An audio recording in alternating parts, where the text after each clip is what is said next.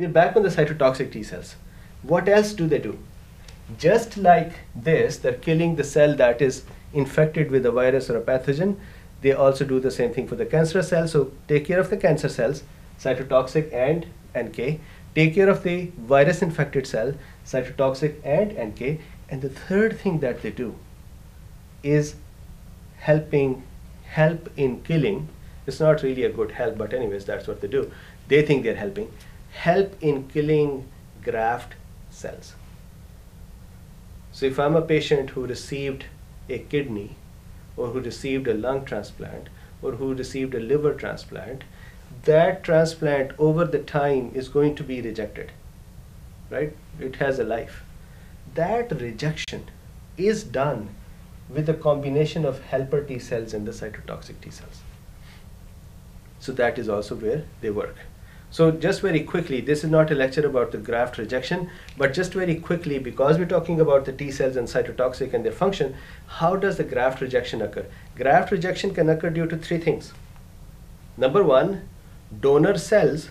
That means if I get a kidney from a person A, A's kidney cells, or the cells in there, the lymphocytes and the macrophages and the dendritic cell present in that person A's kidney, donors cells presenting donors proteins to recipients lymphocytes is one mechanism through which interaction occurs and the killing occurs.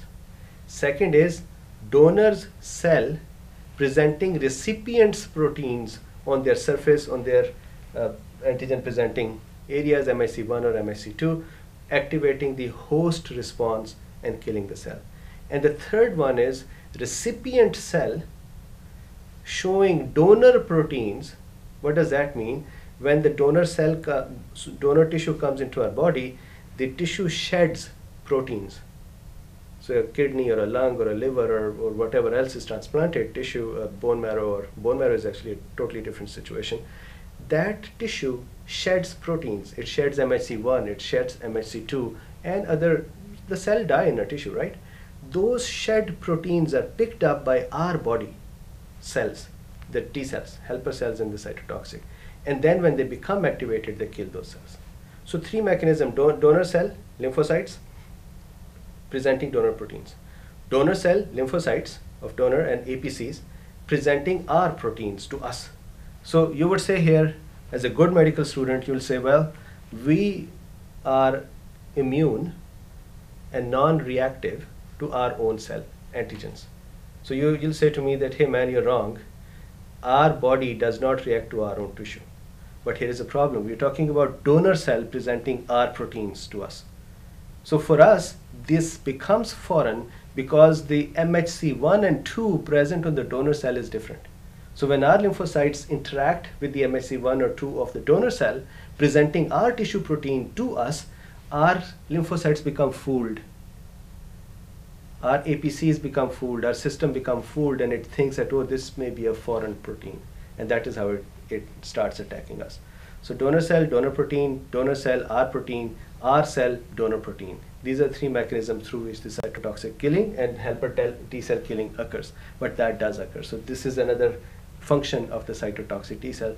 They help in rejecting the graft. Also, it's not a help again. It's really a very bad thing, but that is what they do.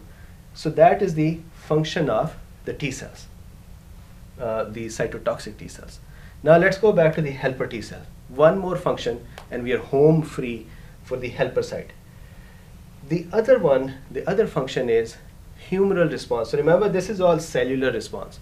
Why do I say this is all cellular response? All the actors here, we saw macrophages, we saw cytotoxic T cells, we saw natural killer cells. All the actors here are cells that are killing pathogens or the other cells. This is a cellular mechanism. Now let's talk about humoral mechanism. This will actually be a good segue for our next lecture as well, which is about the B cells. So it's a good thing. So let's talk about it. Now let's say that instead of, I'm going to erase this one, and I'm going to activate the same helper T cell in a slightly different way. The whole mechanism is going to become different.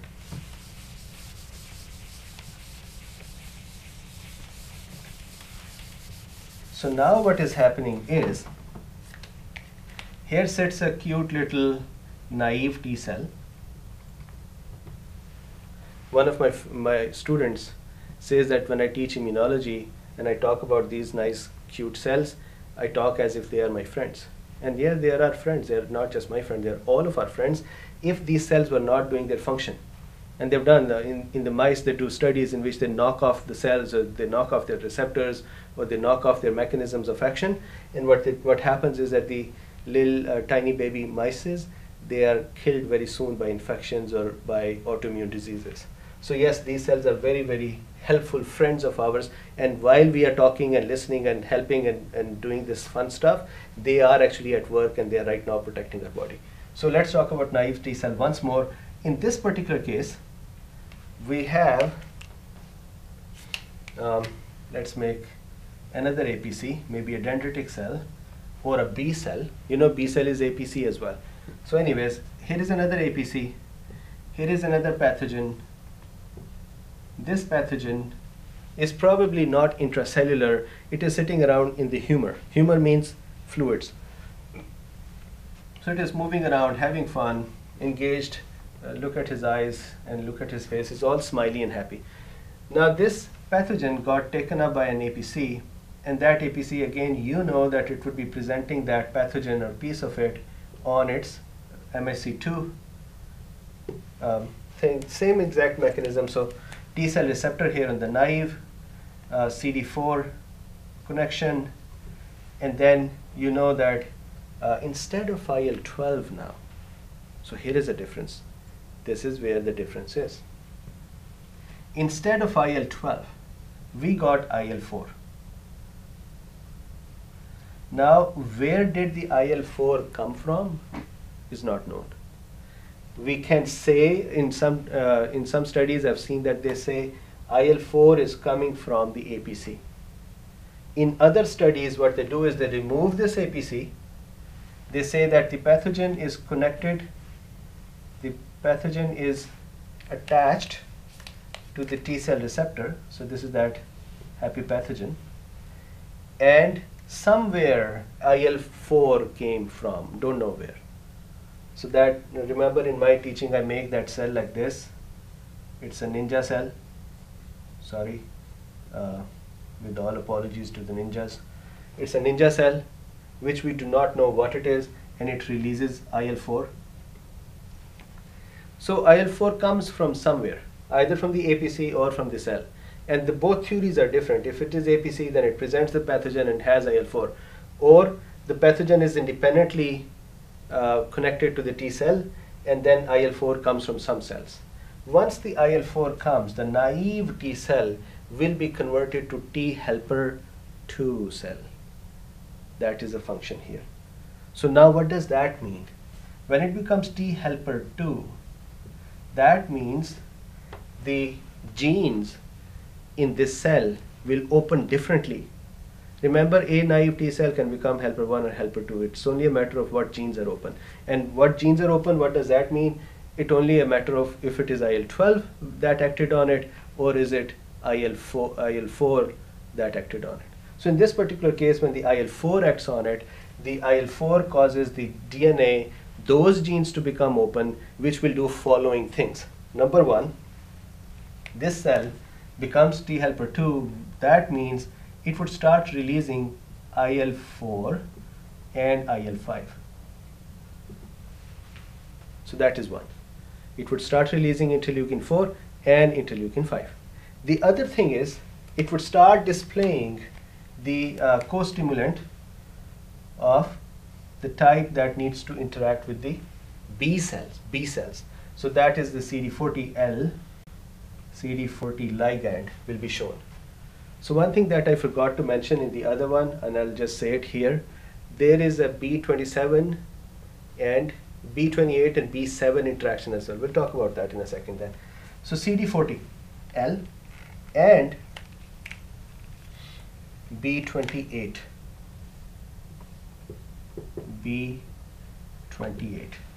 Actually CD28. So CD28, CD40 ligand, interleukin 4 and 5 are now being expressed on this surface. That is a T helper 2 cell. What does it do? It works with a B cell. So let's make a B cell here. It works with a B cell. So this is a B cell. This B cell was not doing much, but remember, B cells can express IgM, IgM, and IgD simultaneously on their surface. So when these are the two immunoglobulins that can be manufactured in a B cell at the same time. No other immunoglobulin can be manufactured in conjunction with other. For example, if we have IgG, then the B cell will only make IgG. If we have IgA, then B cell will only make A. If we have E, then it would only make E. It is only the IgM and IgD that can be expressed simultaneously on the surface of a B cell. And this is a USMLE question, and you should know this anyways. So here, we've gotten the IgM and we've gotten the IgD. Both of those somehow have become loaded with this pathogen as well. So there are going to be some cells that are not loaded with it, and there are some cells that are loaded with it. Why? Because these receptors are unique and they can catch unique pathogen antigens. So it is not necessary that every B cell will catch them. Only a few B cells would have caught them. So the pathogen is looking downward saying, oh my God, the B cell has now connected with me. Now this B cell that has gotten a pathogen attached to it will become active by what? IL-4 and IL-5. What is their action? What is the action of the IL-4? IL-4 would cause B cell growth. Growth means that it would start making immunoglobulins, it would start proliferating, it would start making more and more of the proteins. Differentiation means it would start becoming specific and it would start having more of the B cells itself. So the end result is going to be bigger cell. These are called plasma cells because their plasma is now bigger and it has immunoglobulin and manufacturing is occurring, plus many of this type of cells. So there is a clonal expansion and there is manufacturing of the immunoglobulins. Now, so that is one function here. The other function of IL-4 and 5, when I see many students confused, IL-4 also helps a B cell for class switching. Class switching from what to what? All B cells in the beginning express IgM, that is their first reaction. And remember this is a USMLE question, or actually many questions. A B cell can express IgM without any help from the helper cells. So let's say this whole mechanism was pathological. This whole mechanism was failed. It was not working. Pathogen came into the body. Patient has AIDS. Patient's helper T cells count is very low. Helper T cells are not helping. What is that patient going to have in their body, in their human? What immunoglobulin? IgM. Why? B cell can interact with the pathogen and produce IgM. There is no problem. They can do that. However, to produce IgG, to produce IgD, to produce IgG, A and E, B cells will need the help of helper system. And how would they need? IL-4 helps the B cell switch the antibodies from M to G and E. G and E. And IL-5 helps convert it to A, IgA. So, and these are, I think we just covered 3 or 4 USMLE questions here. IL-5 class switches to IgA, IL-4 class switches to IgE and IgG.